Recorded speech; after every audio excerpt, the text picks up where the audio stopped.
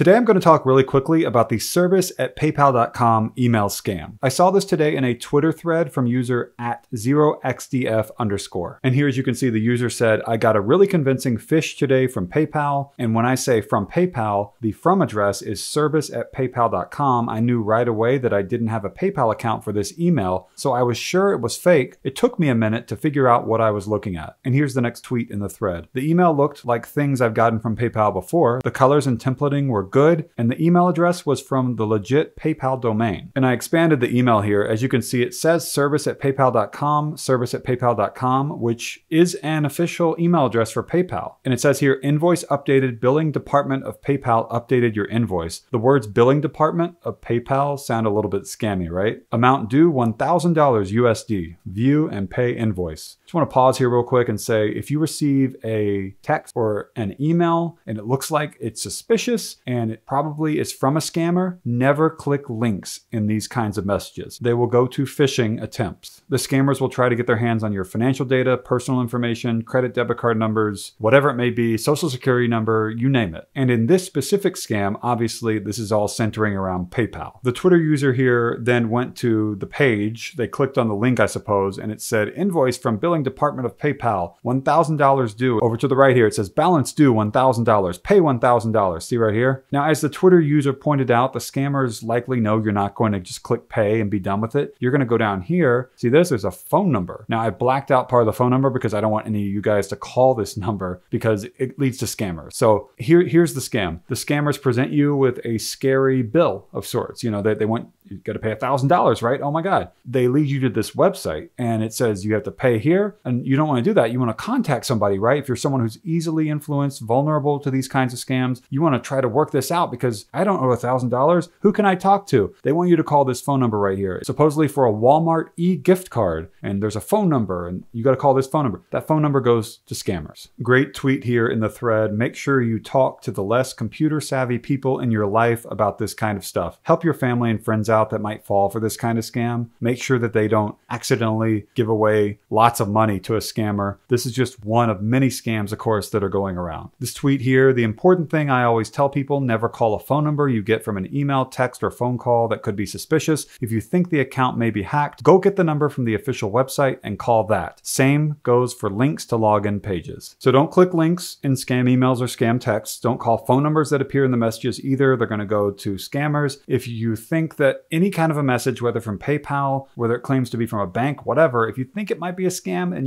it looks a little suspicious, don't interact with the email, close it out, delete it, call the official phone number or contact that company through an official website that you didn't find in the email. Don't call a phone number in an email that looks like a suspicious email or a scam. Find an official phone number. Let's say Bank of America is used by scammers. Go to bankofamerica.com, find the official phone number there, call, make sure everything's okay with your accounts if you want. If you are worried because maybe you did interact with one of these messages, maybe you clicked a link, maybe you called a phone number and you're worried, is my account okay? If it's PayPal, go to paypal.com or open the app, make sure your account looks okay, change the password, set up two-step verification. And if you want to, go to paypal.com, submit a support request, try to contact the company through an official way on paypal.com, not through a website that scammers give you in an email, and just ask, tell them what happened, ask them, is my account going to be okay? I think I may have given out some of my personal information, and hopefully they can help reassure you and resolve a situation if you are in some sort of a predicament that needs resolving. I hope this video was helpful. Thank you so much for watching. Feel free to have discussions and ask questions down below in the comments. If you click the thumbs up button, then that might tell Google and YouTube, hey, this video has some credibility. It might help people. That's, that maybe will help get me higher in Google search results, higher in YouTube search results, and that might help one person not get scammed. You clicking like might help one person. So again, feel free to click like, and again, thank you so much for watching.